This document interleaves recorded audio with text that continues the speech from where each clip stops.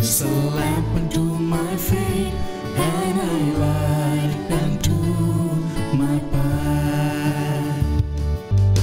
Thy word is a lamp unto my feet and a light unto my path. First reading. A reading from the book of Prophet Ezekiel, chapter 33, verses 7 to 9. So you mortal, I have made a sentinel for the house of Israel. Whenever you hear a word from my mouth, you shall give them warning from me. If I say to the wicked, O wicked ones, you shall surely die, and you do not speak to warn the wicked to turn from their ways, the wicked shall die in their iniquity, but their blood I will require at your hand.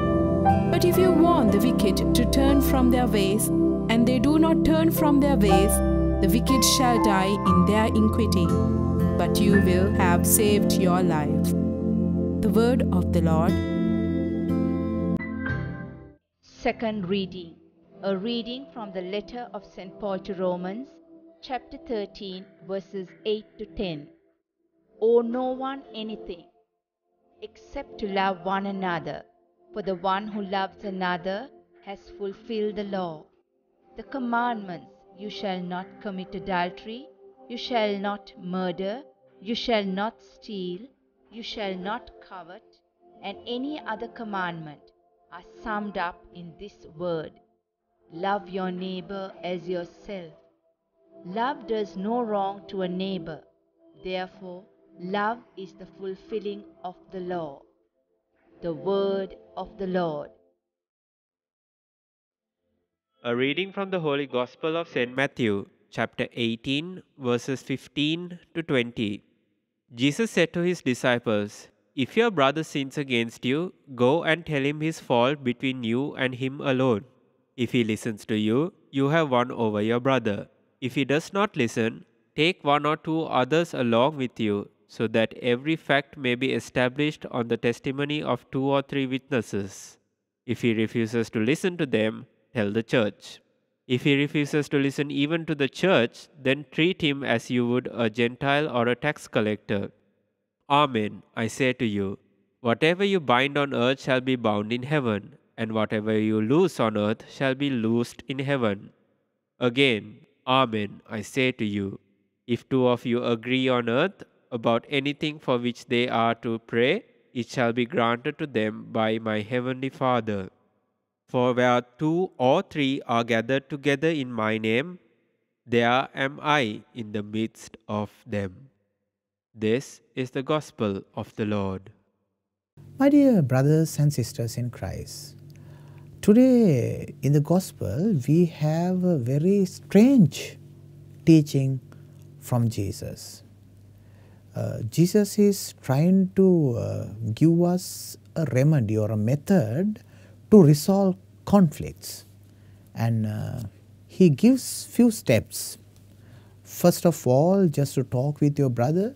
If he's not listening, then you go with another one, or if that is also not working, bring him in front of the church or the community and so forth. But the very interesting to see the final decision of Jesus. Jesus would say, when all that fails, treat him like a tax collector or a pagan. When we read this, my dear friends, we understand or we tend to think that Jesus is telling to disregard our brother at the failure of resolving a conflict. But if we really understand the word of Jesus, we understand it is not the case. In fact, it is the opposite. Because, my dear friends, we need to think about the brother who has offended us and who would not try to accept that. About that brother, we need to think, or we need to look at him through the eyes of Jesus. How Jesus looked at a tax collector, how Jesus would look at a pagan with the love and compassion he had throughout his life when he came across such people in his life. So, if we are to follow his example, if we are to obey his teachings, we also should do the same. That means until your brother is turned, until your brother is saved from sin, you need to work. It is your responsibility. It is our responsibility to take care of our brothers and sisters.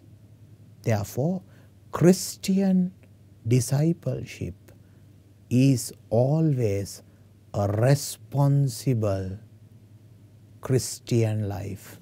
We need to be responsible for the salvation of my brother and sister. Therefore, let us ask the good Lord to bless all of us to understand this basic fact and give us the power to do everything in our capacity to help our brothers and sisters in need.